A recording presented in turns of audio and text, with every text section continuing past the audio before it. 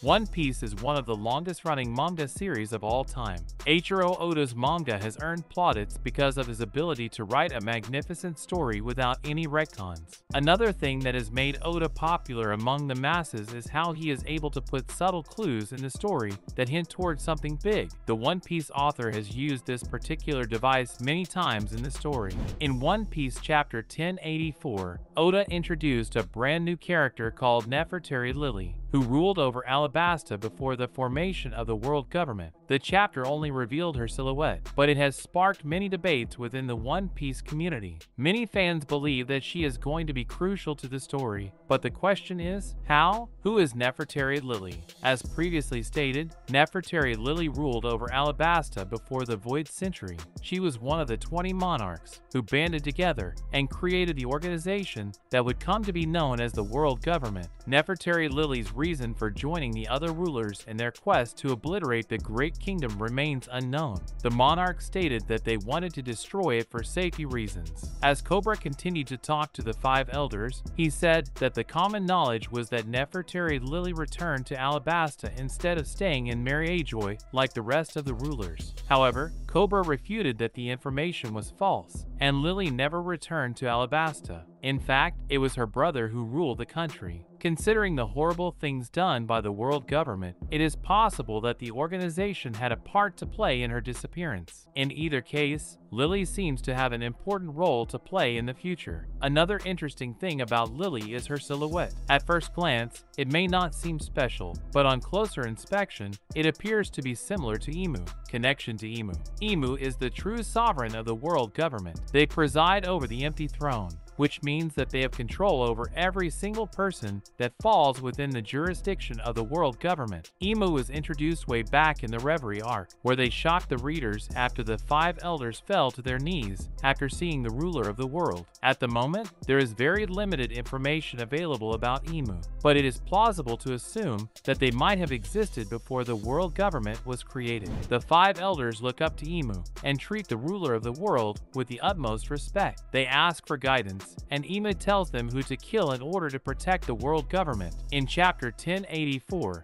Imu made a sudden appearance before Nefertari Cobra and the five elders. The latter could not believe that Imu would reveal themselves to Cobra. Instead of stating their reason, Imu instead said, "Lili." This implies that Imu is aware of what happened to Lili, or maybe they are Lili. The silhouette of Imu on the last page of the chapter bears an uncanny resemblance to Lili. Both silhouettes have similar eyes and hair. The only difference is the crown on their heads, with Imu's being bigger. It would make sense as to why Lili's name is not mentioned anymore because she has taken up a new alias. Considering most of the world forgot about her existence, she would thrive with her new identity. If Lili is not Imu, then the only other reason she never came back is that she was murdered. It is a well-known fact that the world government does not care about killing other people to protect the organization's false image. It has destroyed many kingdoms that tried to fight back or learn its secrets. If Lili decided to go back to Alabasta after discovering that their goal of destroying the ancient kingdom was nothing but a hoax, the world government would never let her leave. She would have information about the biggest and darkest secret of the world government, and if she were to tell someone else, the organization would fall apart. It also makes sense why the other 19 rulers stayed in Mariejoy. They could have been forced to stay there because the world government could keep an eye on them and protect their secrets. What became of her? Imu may have murdered Lili after she learned of their existence. The 19 swords signify that the rulers were all equal, so no one would sit on the empty throne.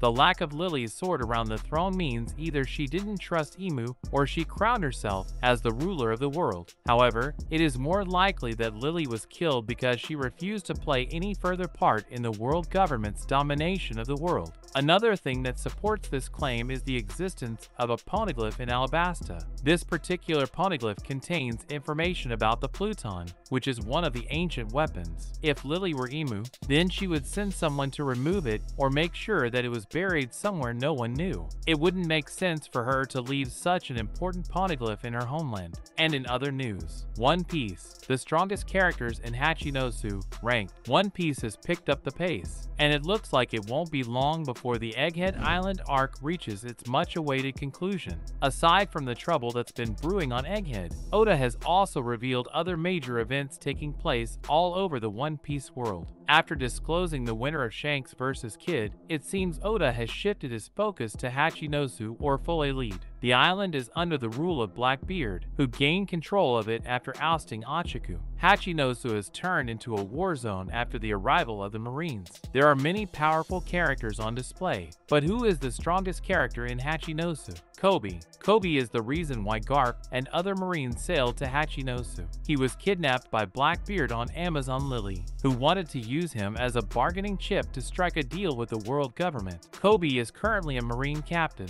but he is above the level of a regular captain. He is able to use all the Rokushiki techniques. What's more, he has exceptional control over Kinbunchaku Haki. Prince Gruss. Prince Gruss is a Marine Rear Admiral and a member of SWORD. Gruss traveled to Hachinosu along with Garp to rescue Koby. Despite his limited screen time, the Rear Admiral has shown plenty of promise. Prince Gruss ate the Gunyo Gunyo no Mi, which enabled him to manipulate clay at will. Upon his arrival in Hachinosu, Gruss used his powers to create golems made of clay to fight against the pirates. At the moment, the Devil Fruits class remains unknown. Gecko Moria. Gecko Moria is the captain of the Thriller Bark Pirates. In his heyday, Gecko Moria was able to go toe-to-toe with Kaido, which is a huge testament to his power. While Moria's power has definitely dwindled, he is still a force to be reckoned with. Moria possesses the Kagekage no Mi, a paramecia-type devil fruit that allows him to control shadows. Moria is also able to steal the shadow of another person,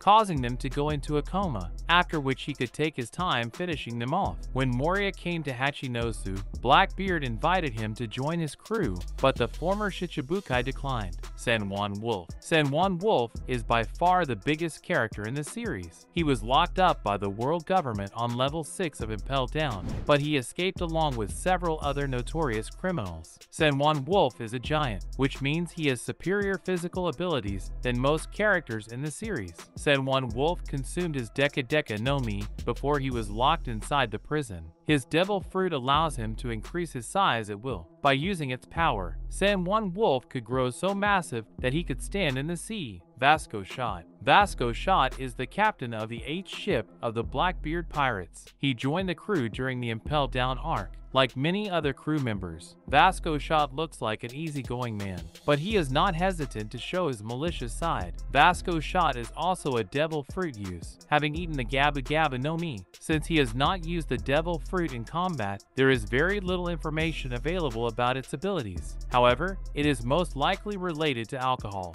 Avolo Pizarro. Avolo Pizarro was locked up inside Impel Down's lowest level because of his heinous crimes. He is a malicious individual who does not care if he has to attack innocent civilians. Pizarro joined the Blackbeard Pirates after surviving an intense brawl inside Impel Down, which suggests that he is a strong individual. Avolo Pizarro possesses the Shima Shima no Mi, which is a paramecia-type devil fruit. It allows Pizarro to merge his body with an island. Following the devil fruit's activation, he can control both natural and artificial structures on the island. Shiryu. Shiryu is a talented swordsman, and he has garnered a fearsome reputation during his time in Impel Down. He used to serve the world government, but was locked away for killing too many prisoners. Shiryu was freed during Blackbeard's infiltration of the facility, and it was during this time that he joined the Yonko's crew. Originally, Shiryu didn't have a devil fruit, but he received one after the Blackbeard pirates killed Absalom. Shiryu has used the Siksuk no Mi to land an attack on the unsuspecting Gecko Moria. Considering his past achievements, he is definitely one of the strongest fighters in Hachinosu. Kuzan. Kuzan is one of the 10 Titanic captains of the Blackbeard Pirates. He is unquestionably the strongest member of the Blackbeard Pirates. After the captain himself, Kuzan left the Marines during the time skip and was later asked by Blackbeard to join his crew. As a former Marine Admiral, Kuzan has incredible strength. He possesses the Hai no Mi, a Logia-type devil fruit that grants him full control over ice. He can use his devil fruit to freeze other people and immobilize them completely. Kuzan is also able to use the advanced Busashoku Haki, which he demonstrated during the Marineford arc, Monkey D. Garp. There is zero doubt that Monkey D. Garp is the strongest character in Hachinosu. The legendary Marine traveled to Blackbeard's territory to free Kobe from the clutches of the Blackbeard pirates. When he arrived on the island, he wasted no time attacking the pirates. Garp used Galaxy Impact, an attack imbued with Busashoku and Haoshoku Haki, to destroy a large part of the town. Akiji tried to stop Garp in his tracks, but the Vice Admiral sent him crashing into the ground with a single punch. That's a wrap for this video. Don't forget to like this video and subscribe to our channel. We'll be back with more amazing videos very soon.